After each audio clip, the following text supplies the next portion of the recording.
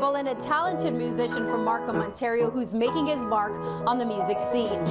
He plays the drums, bass, guitar, piano, and sings, but piano came first. For me, piano has always been always there for me, and always there in my life.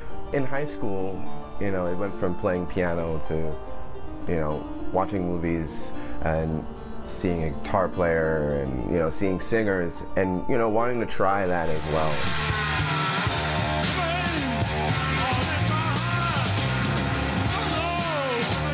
Well, I listened to Jimi Hendrix for the first time and absolutely fell in love. And then I saw him for the first time, and then I realized he looked like me. The 30-year-old's intro to music came from his father, and his father was introduced to music by his father.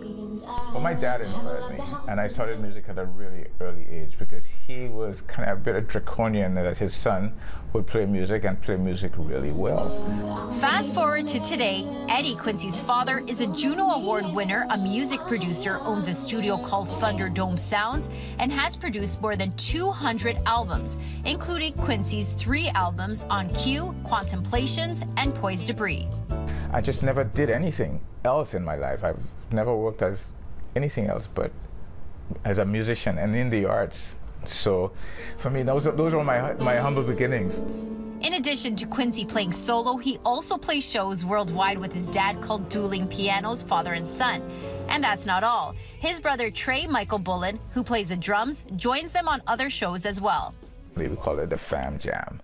And he plays drums, Quincy sings, plays guitar, I play keyboard and left-hand bass.